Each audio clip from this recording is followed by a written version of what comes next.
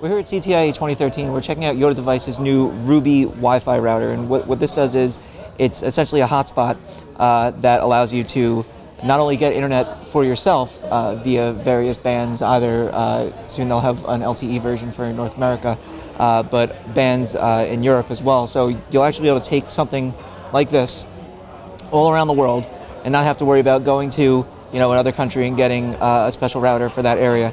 You can just pop your SIM card for the region in down there, and you're all set.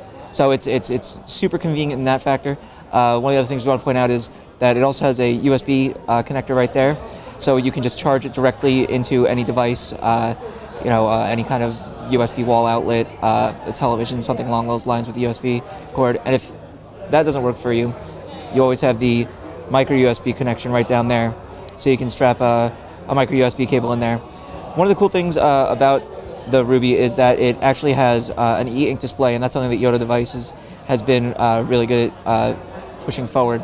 So this is going to save you a lot of battery life as opposed to having some kind of LCD display. Another thing we want to point out is that if you actually move this to the left, move to the left there.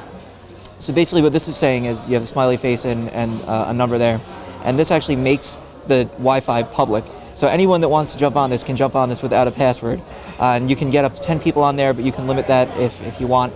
And so that's, essentially if you're sitting in an office meeting or something like that, you can just drop this down on the table and then say, all right, everyone connect to my hotspot. If you want to get private though, you can just slide it over, and then you can just have a Wi-Fi protected device. So this is something that we're really looking forward to seeing in the US. Yota Devices says they're talking with US carriers right now.